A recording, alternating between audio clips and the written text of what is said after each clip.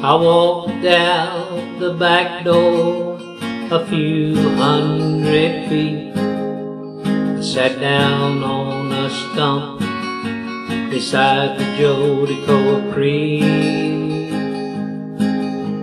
I spent the rest of the day thinking about you and me, whether I should return or keep walking until I'm free.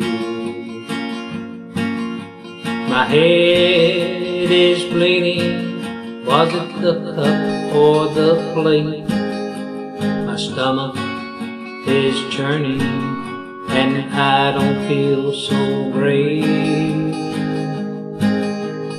She was stoned and out of her mind. Don't remember how it all got started this time. Tell me, how far does a man have to go before he is able to reclaim his soul? It's been 9 years now.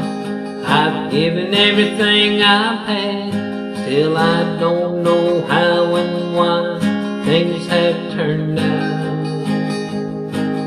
this bad. It's a good thing we weren't able to have any kids. I'd hate to see them suffer through all of this. It's getting late, what should I do?